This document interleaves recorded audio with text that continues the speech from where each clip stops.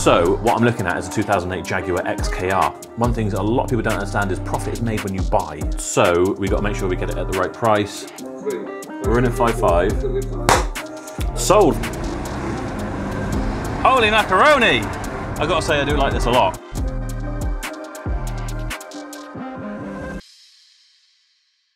Hello everyone, welcome back to the channel, hope you're doing well. A lot of you have spoken in a recent video saying you like watching the buying videos, you'd like to see me doing more of the research and whatever, and I'm not that prepared for that today. But what I thought might be interesting is that we are due to stock up. We're quite low with stock on the forecourt. By this point, you've probably, when this comes out, it could be a few weeks in time from now.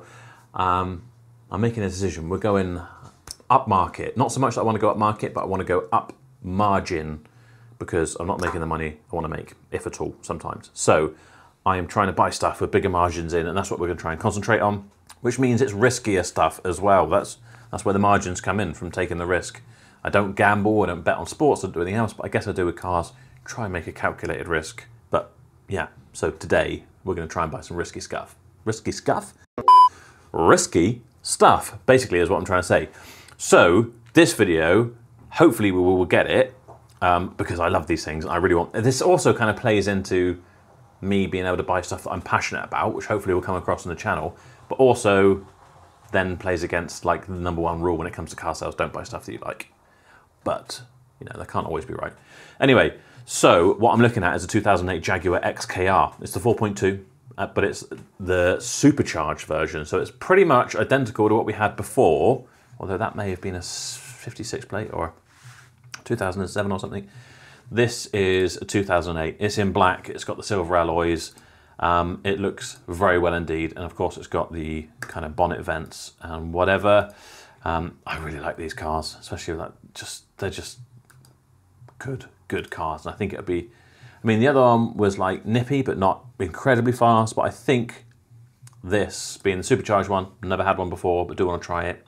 A few little bits that look a bit tatty inside, but most importantly is the margin. It's going to want a good clean up, but again, sometimes that's where you add value. One thing, I am still planning to like do a bit of a kind of getting into car sales guide type thing, but it doesn't matter whether it's car sales, buying houses, buying lollipops and selling them, for all I care. One thing that a lot of people don't understand is profit is made when you buy, not when you sell. Sounds counterintuitive, because when you sell is when you get the money and the profit. Basically, you can't buy a car overpriced, polish some profit into it and sell it for more than it's worth. You can't. You have to buy it at the right price, and then you can work your magic on making your profit however you do that. So profit's made when you buy, not when you sell. So we got to make sure we get it at the right price. Things can be fixed, but if you get it at the right price, then there is potential. So it tells me that the cap clean, I think, is cap clean is 7,500. Well, it's not really that clean, but bids may be strong. I think I'm going to bid to about 7,600 with the hopes that the fees and everything, it'll be about 8 grand in, because I think, not that there's many of them about to look at, I don't expect I've still got my Auto Trader up. It won't bring up this because of the age. You can't just get kind of like valuations on Auto Trader. Anything over 15 years old, it doesn't value. So I've looked at what the other ones are doing, and private sale ones on slightly less miles, maybe 10,000 less miles, are doing about 14 grand. I think this is about 12. It's a bit of a gamble I'm going to take, but from a dealership, I think we'd be okay. So if I got it for 8, we'd have 4 grand in it, spend a little bit on it.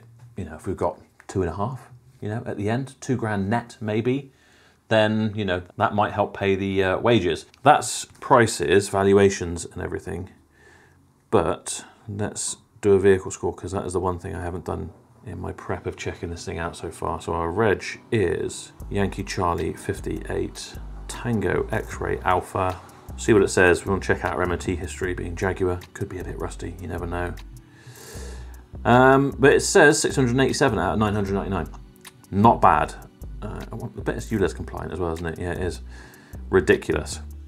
It's got an 88% MOT pass rate. The average for one of these is 541 out of 999. Bad bits, vehicles over 10 years old, vehicles above 8,000 miles. So to me, that means it's pretty good, because we know those bits anyway, and we're still interested in it. Let's look at the MOT history.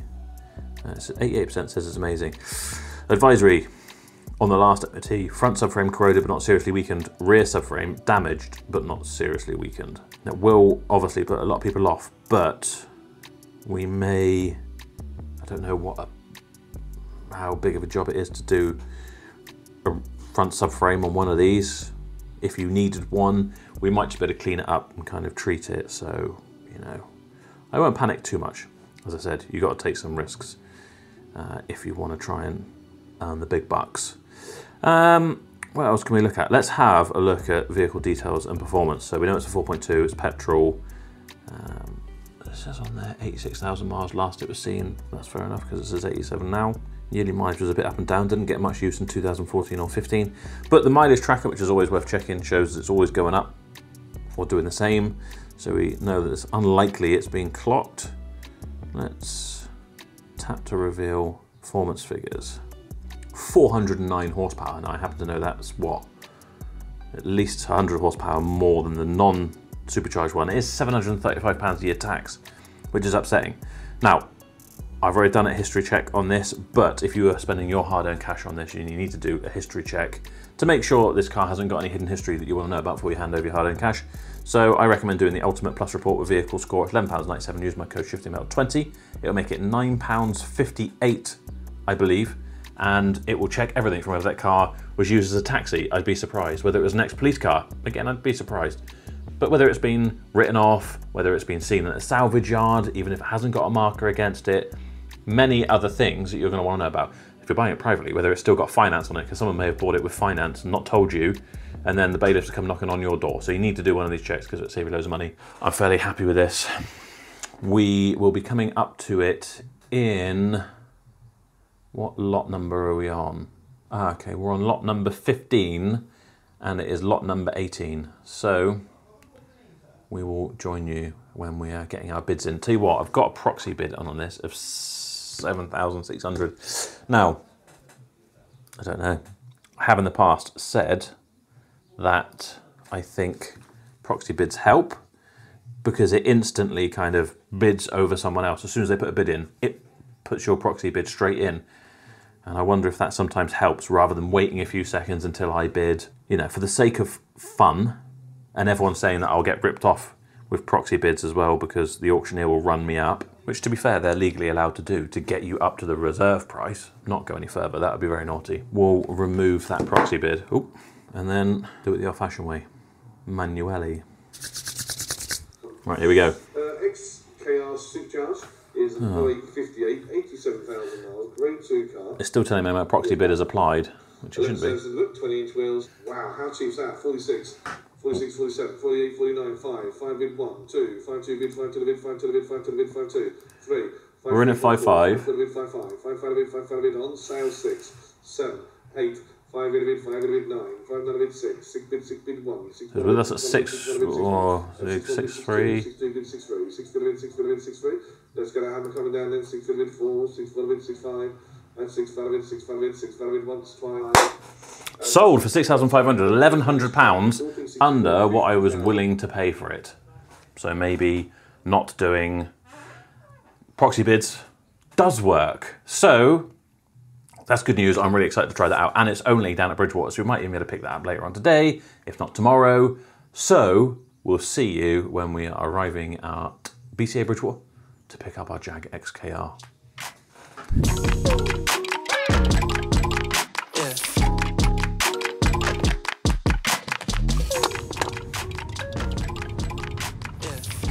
Right, let's see if we can spot our XKR first. It looked to be in quite good condition, but needs a bit of titivating, a bit of polishing up and whatnot. I think I was trying to bid on that green one, but I wasn't sure if I'd like the green or not, because it's almost like black on that Range Rover Sport, but I mean, it's okay, it doesn't blow me away, to be honest.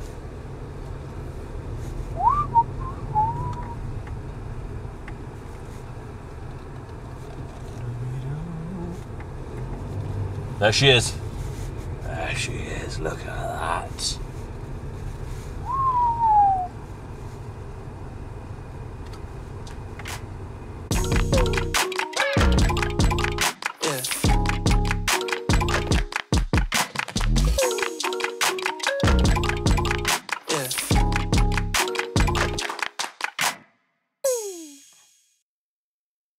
Here we are. It said we didn't have a spare key, but it has a keyblade key. Does it look alright? Anything I need to know about? The fact that it's kissing this Hyundai.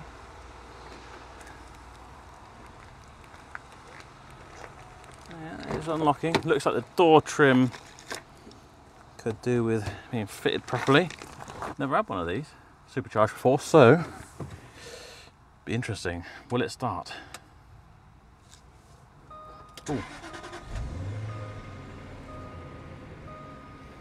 Very refined. Fuel level low, not a surprise, but it does say 119 miles, but is that range 3 miles? So we'll go straight to the petrol station.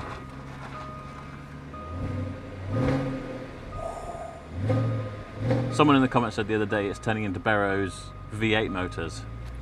That's fine by me. How can you argue with that? We got a service history book, which was okay, I think. Does our TV system work? It's interesting. Don't remember that. So we don't seem to have our sort of display screen, which would show us all of our air conditioning controls and everything as well. Let's have a look at the report for this to see if it said anything about that. It says near side brake light illuminates, but that's it. It doesn't say anything about interior stuff. But then on the essential report, which is what we've got, it doesn't say anything about radio stuff. So we'll have to plug it in and find out. I wonder if that's got something to do with the door being off. I wonder if it's going to say like it's got a body control module or something playing up. Well, that works.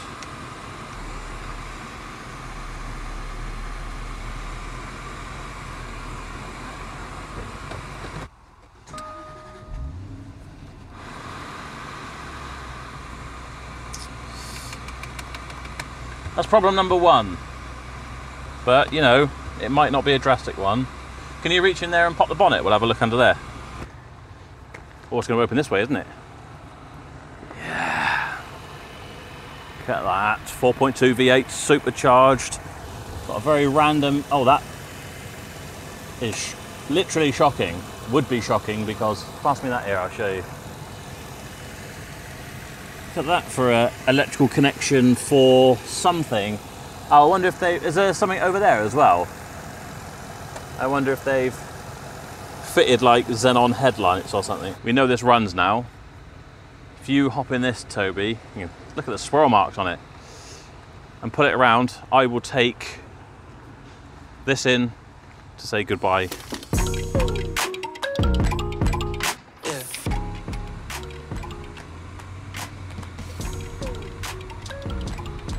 How'd it feel driving around the car park, Tobes? It felt alright. I wasn't expecting the accelerator to be that sensitive. Oh, really? Spun over a little bit. It says we've got 0 miles range now, which is good because we don't have a 4 mile to go, but...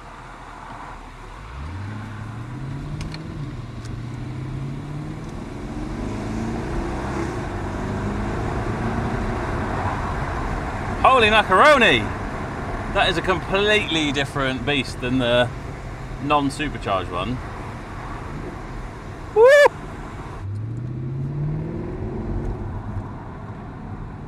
This is one of those types of cars where, oh god, down there, where it's a bit like if you drive a Cayman S without having driven a 911 Carrera S. You think, oh, I don't really see how it could be that much better, really. So like one of these in a 4.2 naturally aspirated V8, you're like, oh, you know, I'm sure the supercharged is a bit faster, but you know, this is nice and civilized and it still sounds good and whatever. And then you actually drive the supercharged or the 911, you're like, it's a completely different machine. It all makes sense now. V-powered, baby.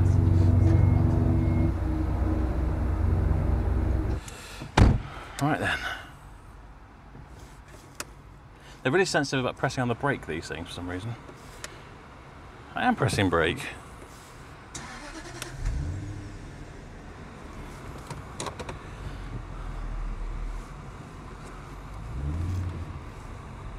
Well, it's a bit lurchy, isn't it? This is for your Asbo granddads. The thing is, it's got loads of power. It obviously wants to spin up, but it's also got very soft suspension, so rather than sliding it out, it kind of like... You don't really get a lot of supercharger noise, but maybe we'll get it a bit higher in the revs. Oh, it flashes its lights when you blip down the throttle. What's that about? Maybe not.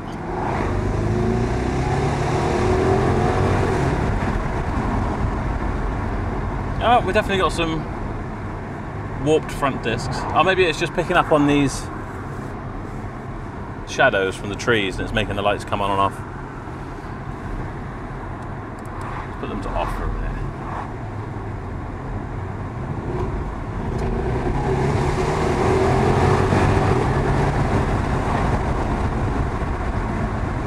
Pretty good. This is where I remember why I like the XK, because it's like really soft and comfortable. You can still just kind of cruise around in it like your everyday car. You may as well be in a Range Rover, that's how soft it is. But you can also make, you know,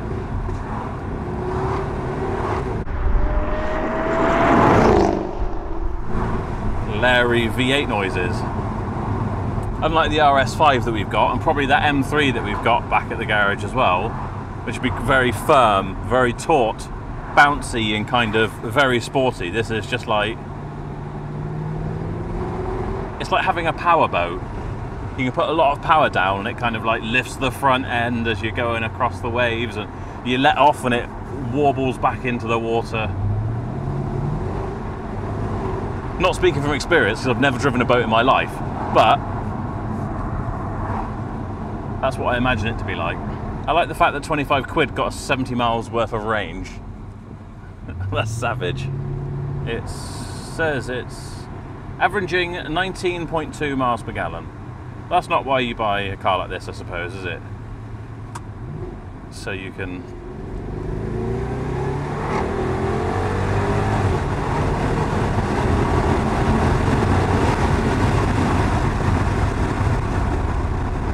Definitely want some front discs, they're quite warped. I've got to say I do like this a lot. I wish I had a bit more supercharger noise. I wish the radio thing worked. I wish it wasn't broken on the seat thing, but you know, that's the way it goes. I still think we nicked this because I think it was about 7 grand all in. All like, what, I wonder how many horsepower it is. I'm gonna have to have a look. I think the normal 4.2 naturally aspirated is about 300 horsepower. I reckon this... Oh, we did look, didn't we? 408 horsepower. We looked on the vehicle score. Yeah. It's definitely not a slouch. For the money, what a car. I mean, you can't have it for that money because I'm going to try and sell it for 12 grand, but, you know, we'll also have to fix it up a little bit. I mean, part of the kind of warbly boatiness about it might be that it wants some tracking or alignment or something, because it kind of... Did you feel it pull to the left then when I let off? Not really. Good news is, I mean, the supercharger is working. It's not overheating. It sounds awesome, but it doesn't sound like it's had some ridiculous aftermarket exhaust on it. Just need to figure out what's going on with that screen. Sort a couple of little bits of trim out, and we've got a very nice Grand Tourer. I think it would come under the class as a Grand Tourer. So, I think it's also going to want an aircon regas, but then I can't see what's happening to know what temperature it's actually on or whatever. As I say, it would normally be on here. We don't seem to have any radio either, so I'm hoping that's just a fuse that powers the stereo, our Meridian sound system and whatever else. I don't think the other one, did the normally aspirated one have flappy paddles? I don't think it did. It might have done. Either way. So, we'll leave it there. I'll keep driving back like a hooligan, but you don't need to keep watching that. Then we'll get this through the workshop, figure out what's going on with the bits and pieces. We'll get it cleaned up. Then we'll get Toby to do some cinematics. And then we'll talk about how much it cost me and how much I'm hoping to make. We'll see you then.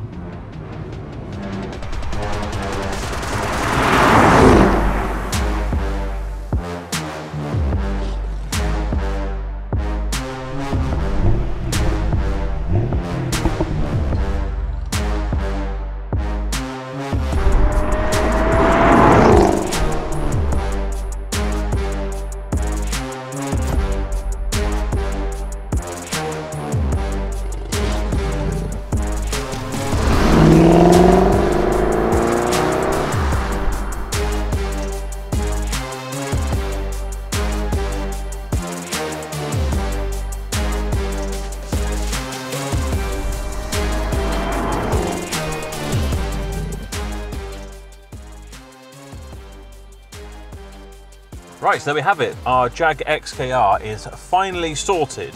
The biggest hold-up was getting the head unit working. If you remember, the head unit wouldn't work. We just couldn't get anything on the screen. We tried changing the DVD unit, which does the sat-nav and everything, because that was kind of clicking and whirring away, and it sounded like it was doing weird things. That was about £20, didn't actually fix it. We sent it back, so we haven't spent any money on that. What it turned out to be was an amplifier unit, which, bizarrely, being a Jaguar, we could only get in America. So it is $445 posted, which is about 367 quid, I think, is what we've got on our dealer kit spreadsheet for this. But that has solved that problem. I think we were missing a door cap as well, actually, weren't we? So we've got another one of those. We had Mike from MW Dents come out and remove some dents on it, or a dent. I can't remember exactly what, but he charged just £45 for that. Yeah, it now drives absolutely spot on, sat nav and everything, and radio is all working as it should. So the one thing I think in all of that we forgot to do was to get a new key case. Although, to be fair, if I was to just take the sellotape off, I think the key's okay. It's just missing the internal blade, so we need a new blade and get one of those cut to match the spare that we've got. But that can be sorted fairly quickly. So let's have a talk about the figures on this. So we bought it for £6,897. As I say, we spent £367 on the radio system, £45 on the paintless dent removal. So it stands us at £7,309, and we've currently got it up for £11,995 with a lot of interest. So we've got a very healthy margin in this. What, about £4,700, something along those lines. Hopefully this won't be here for too much longer, otherwise I'll be tempted to keep it. So that is it for this video. This is normally where I would say make sure you subscribe to the channel, because when we hit 75,000 subscribers I'm giving away a £2,000 Tag Heuer watch completely free. But we've reached 75,000 now, so keep a lookout on my YouTube community, and there will be a post where I'll be telling you how you need to enter in order to win that, because I thought I could just simply pick one of my subscribers, but it turns out not everyone's publicly subscribed. A lot of people miss out, so we are doing it this way. So make sure you check out my YouTube community posts, and you'll just need to comment one word. It will all be there explaining how you do it, and you could win that watch. That aside, if you have enjoyed the video, please do give it a thumbs up. That would really help me out. That will be it this time. Thank you so much for watching. I'll see you in the next one.